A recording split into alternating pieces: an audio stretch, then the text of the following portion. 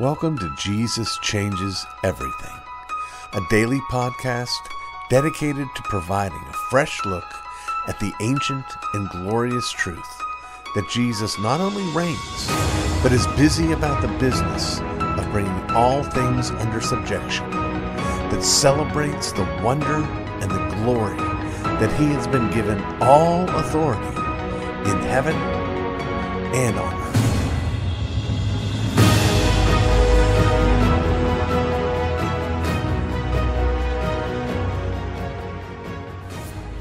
I have mentioned in previous segments that I'm well aware that I have church on the brain as we're counting down the days until the opening of the first worship service for Sovereign Grace Fellowship. Well, along the lines of that zeal and passion that I have, I've been blessed to have my wife continue to drop wisdom on me with respect to this and to prepare me for, the hard work, the slow work of planting a church, when she says to me, "Dear, let's not despise the day of small beginnings." Now, I mention that because we are in part 4 of our ongoing series titled Parables, and we come now to that smallest of parables, the parable of the mustard seed. You'll recall in the parable of the mustard seed, Jesus compares the kingdom of God to the mustard seed, and notes that it is the smallest of all the seeds, and yet over time it grows and becomes a great plant and does great things. Now, before I get to the meaning of this parable, I think it's important that we do a little apologetic work. That is, Jesus says that the mustard seed is the smallest of all seeds, and there were people who will jump up and down and say, "See, Jesus is wrong here. We know that there are smaller seeds than mustard seeds." And worse than that, not only do we know that there are smaller seeds than mustard seeds, but in Jesus' day, where Jesus lived, people knew that the mustard seed was not the smallest seed, which is ironically where we're going to plant our apologetic flag. That is, Jesus is not actually intending here to describe or to give a lesson in the size of seeds. Rather, he is seizing upon a common expression. The mustard seed was used as an idiom in that culture, in that day, for something very, very small. And so when he says it's the smallest of seeds, that's all he's doing, is tapping into that idiom. He's not saying there's nothing smaller. What is he saying? Well, what he's saying is that the kingdom of God, the inauguration of the kingdom of God, and the consummation of the kingdom of God are radically different things. They share in common the reality of the reign of the king, the reality of the defeat of the serpent, but one is that day of small beginnings, the inauguration. The other is the celebration of the end of all things, the consummation. So what Jesus is saying is that the kingdom of God is like that. It starts out small. It starts out slow. Think about how many people were aware of the incarnation when it happened. You could probably count them on your fingers and your toes. No one knew. The shepherds knew, the wise men knew, Mary and Joseph knew, Elizabeth and Zechariah knew. Outside of that, pretty much nobody knew. And nothing happened for the first 30 years. And then Jesus begins his public ministry, and it does grow relatively rapidly, but even at its peak, it's centered still in this out-of-the-way place that we call Palestine. And slowly it began to spread from there. And it spread from where it spread, and it spread, and it spread. It took 1,600 years for the kingdom of God to even touch upon the New World.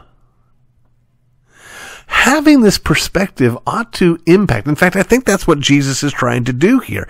It ought to impact whether we look at things pessimistically or optimistically, glass half full, glass half empty.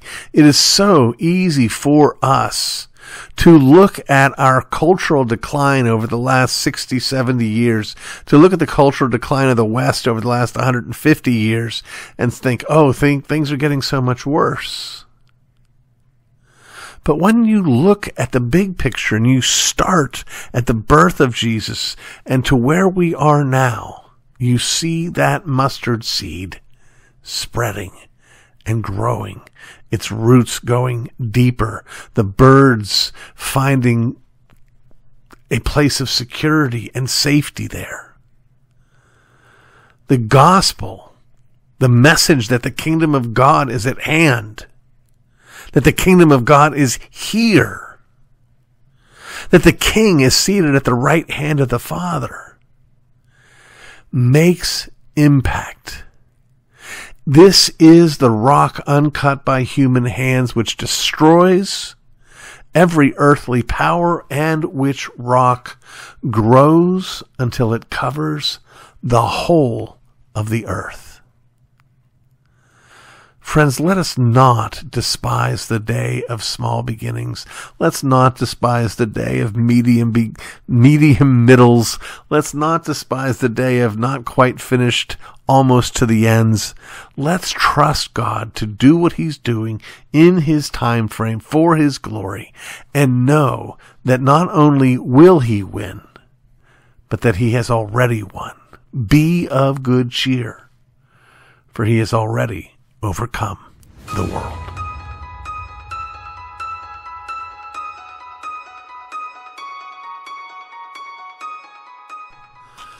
There's a reason why I have been doing just about every week a segment that we call the Bible in 5 minutes. I'm afraid that one of the weaknesses that we have with respect to understanding the Bible is we just don't know what's in it. It's a big book, a huge book. And it's just helpful to know things as simple and basic as Noah came before Moses. David came before Solomon. Those kinds of simple, basic things put things in context for us when we hear the word preached. Now, I mention this not as an advertisement for my particular segment, but for today's Curating Your Book Library segment. I'm going to speak to you about a book that I had the privilege of working on, but the authors are my father, R.C. Sproul, and my dear friend and my literary agent, Robert Wolgemuth. The name of the book is What's in the Bible? The subtitle, A Tour of Scripture from the Dust of Creation to the Glory of Revelation. Now, that subtitle may ring a bell for some of you because you may understand that Ligonier Ministries developed a teaching series that was an overview of the whole Bible that was called Dust to Glory. Well, that's what this book is based upon, and part of the work that I did on this book was moving from transcript of audio to a transcript for a book. I was a part of that process, not alone, but a part of that process. And what we end up with here is a book that is still pretty big, still pretty long. It's about 400 pages. It's published, by the way, by Thomas Nelson. And it's an exposition of the whole of the Bible. Every one of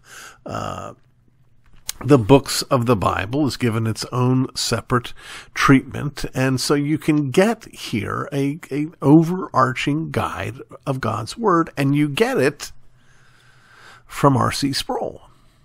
Now, if we know anything about my father, we know that one of his most powerful gifts was his ability to take complex truths and help those who are not familiar with them to understand them. He had an ability to simplify without making things simplistic, without distorting. And so this project is just right in line with that particular strength. Not necessarily because the Bible's so complicated, but it is complex. It was written over the space of 1,500 years, and something like 40 different writers, at least 3 different languages. That's a lot of complexity. And yet our calling is to know this, to have this hidden in our hearts. Well, this book isn't a book on how to memorize Scripture, a book on which verses ought to be memorized, but it gives you a framework. It gives you an outline. It gives you a kind of a map to the whole of the Bible. And that's why I commend it. You may remember we didn't talk about that on the podcast. We're going to talk about in the future Nate Pickowitz's book, How to Eat Your Bible. And it has a similar value in that it encourages us to open up our Bibles and to read them. And it addresses the problem that I'm describing by that old adage that the way you eat an elephant is one bite at a time. The Bible is big. The Bible is scary. The Bible is complex. But the Bible is also perspicuous. This was one of the key doctrines that led to the Reformation, the perspicuity of Scripture. I like to say this about perspicuity. It's one of those words that isn't the way it sounds. Perspicuous only means clear. But it's the less clear word than clear. You wonder why we use it.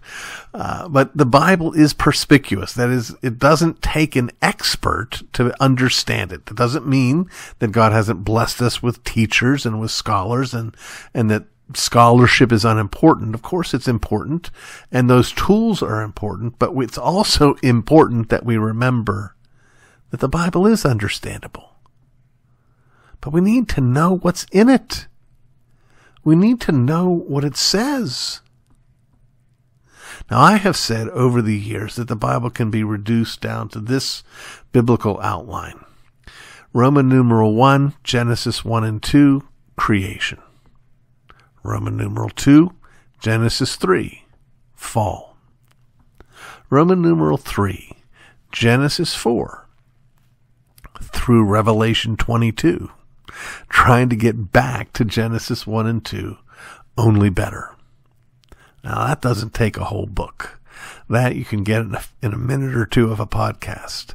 But this book, What's in the Bible, will give you more detail, more richness, more truth.